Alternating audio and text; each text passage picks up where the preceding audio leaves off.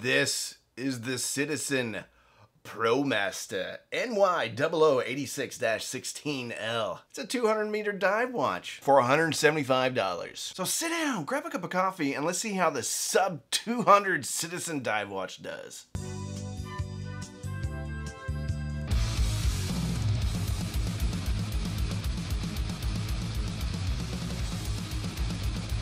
I have done a lot of dive watch reviews on this channel. Why? Because I love dive watches. They are far and away my favorite type of watch. Every time I would do a review on a watch around the $200 price point, people would always get in the comments and say, what about the ProMaster? What about the ProMaster from Citizen? And I was like, you know what? You're right. I've never had a Citizen ProMaster dive watch. So I figured it was about time that I got one. I bought it off of the Joma Shop website for about $175.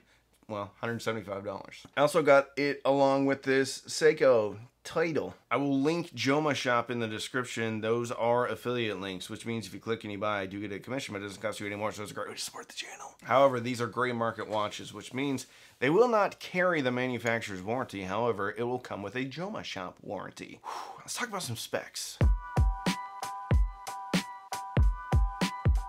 Specifications: case diameter of 42 millimeters, 200 meters water resistance. This one comes in a rubber strap. On the Joma Shop website, shockingly, it says that it comes with a Joma Shop 5-year warranty. I don't know if that's right or if that's a typo, because generally speaking, the 5-year warranties are only for like super expensive watches like Tudors or Omegas off the Joma Shop warranty. But if it comes with a 5-year warranty, I would take it. I would screenshot that. And then when you have something break on it, 4 years from now, I would send it back to Joma Shop and be like, hey, remember you said 5-year warranty. Has a date function at the 3 o'clock position. Applied indices. 60 click unidirectional bezel. 20 millimeter lug width. So this thing can be strapaholic. This is an ISO certified 6425 watch under $200. Pretty impressive. This ProMaster is powered by the Miyota 8204 movement, which apparently has been discontinued. Has an accuracy rating, I think, of +30 or -40 a day. The rotor only goes in one direction, though. Unidirectional. I don't know if you can hear that or not. Case thickness of 12 millimeters with a two-tone aluminum bezel insert. Let's talk about the dial. The dial is a very dark blue navy color, almost black in certain lights. Has applied indices. The 12 o'clock looks like a pair of Speedos. And the only reason I say that is because the Mad Watch Collector described it as a pair of pants. And apparently pants means something else in the UK, but they do look like a pair of underwear. At the 5-minute marks, you have circular applied indices. At the 6 o'clock position, you have somewhat of a trapezoid with kind of like a little silver trapezoid on top of it. And the same thing at the 9 o'clock position. The handset is kind of a arrowhead with a pointer minute hand. Very thick and short trapezoid. Looks like a little house with an antenna or aerial on top of it. And the hour hand is just long enough with that little antenna to just kiss the 9 o'clock and the 6 o'clock indices. Seconds hand is silver with a loomed lollipop counterweight. Edge of the seconds hand, I wish was two-tone, different color, but it isn't, so it's fine. Date window at the 15-minute mark with a black background. So it's not color matched. Actually, I think a white background would have been cool in this. Right underneath the 12 o'clock position is Citizen printed.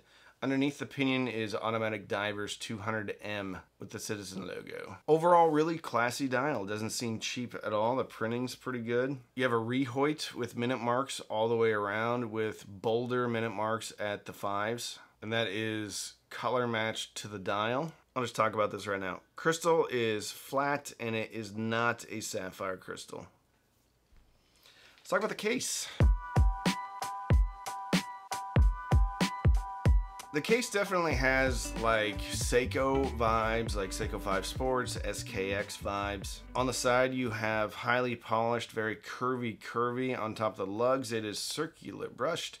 You have the crown at the 7 o'clock position on the left hand side. Crown guards come up to meet it. Crown, very good size, easy to get a hold of. It is a signed crown. The lugs do turn down just a little bit. Lug to lug on here is fairly short. I don't have a calipers, which I'm going to buy today. If I had to guess though, I would say this is probably like a 46mm lug to lug. Very similar to this Seiko that I'm wearing today. So this is gonna wear really well on a lot of wrists. And I feel like it wears way smaller than the 42mm case diameter. I don't feel like that could possibly be right, because it just seems a lot smaller than that. Screw down case back, obviously, for a dive watch, and it has some Citizen stuff on the back there. It's also highly polished on the back of the case. Let's talk about the bezel. Bezel action is pretty solid for a watch under $200. It's a 60-click bezel, which I prefer. Generally speaking on watches, I always find that the 60-click bezels are better than the 120-click bezels. Even really expensive watches that I have that are 120 clicks don't seem nearly as good as like my 60-click Tudor or even my 60-click Glycine Combat Sub. Very satisfying clicks. Hardly any, really no bounce at all. You can see just a titch of movement. You can feel a little bit of give when you push down on one side, but the bezel movement's really good. Now you can see right here that the knurling on the bezel does not go all the way around, but it is consistent enough that you can grab it on both sides, rotate, rotate, rotate. So there are some portions of this bezel that are smooth. However, I never felt like that was an issue at all. There's one terrible watch I have, this POS Yilang, and it has portions of the bezel which aren't machined, and this thing can be a real challenge to get around. By the way, if anybody wants to buy this from me, please email me. I will literally almost sell this to you for nothing. Quartz tritium watch. Huge. Anyway, what were we talking about? Oh, that's right. The Citizen ProMaster. The bezel insert is an aluminum two-tone, somewhat of a Pepsi bezel insert, and it's very well done. The 0 to 15 minute portion of the bezel is red. And then the rest of the bezel is blue. Individually marked minutes. There's a hash at the 5s. 10 is marked with a 10, 20, 30, 40, 50. I will say if I have one little gripe about the bezel insert is that the circles that denote each minute are very close to the crystal. I wish they were a little bit stepped back. That's just me. This bezel lines up perfectly. I'm very impressed with the bezel action on this watch. Let's talk about the strap. Not too much to talk about really. This is a black rubber strap with the little wavy thing, so it's kind of stretchy. If I had my druthers, I would have purchased this watch on a bracelet, because even cheap bracelets, you know, the type that comes on something like a Mako 3, Mako 2, some of the more affordable Seikos, I don't mind those bracelets too much. And I'd rather get a watch on a bracelet and then change it out for an aftermarket rubber strap. The problem is I couldn't find this watch on a bracelet for under $200, so I just got this one. And there are a lot of aftermarket bracelets for the Citizen ProMaster. So if I keep it, I'll probably end up getting an aftermarket stainless steel bracelet, like an Oyster style. I know it's boring, but that's what I like. This has holes in it for ventilation. It's not a bad rubber strap as far as rubber straps go. A little bit stiff, but as a tool watch, I think this is a very appropriate and very decent rubber strap, especially on a watch that's under $200. Nothing special about the clasp or anything like that. So what are my final thoughts? Lume on it is seems to be pretty good. It's a different tone than the Seiko.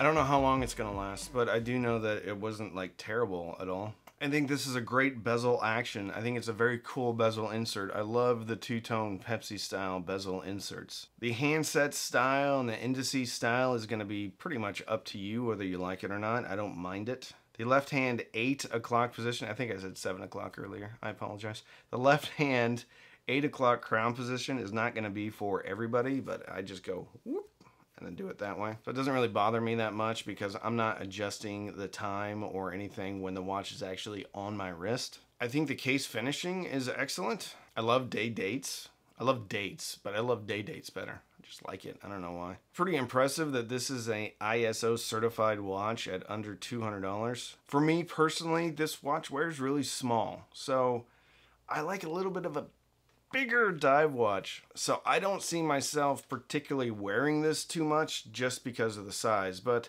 the dial color, the indices, everything is done top notch for a sub $200 diver. But this is an exceptional watch for under $200.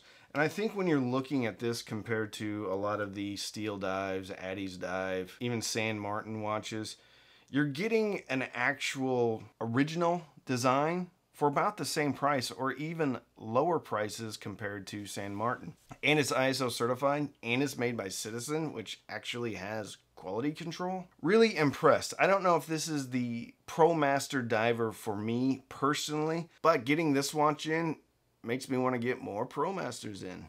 Excellent, highly recommended watch for less than $200. If you want to support the channel, you can sign up for my Patreon. You can also check out my other channel, The Cheap Audio Man. I'll have links in the description. I'll have these watches, both the Seiko and the Citizen, linked in the description. I'll link to Amazon for this, and I'll also link to JomaShop.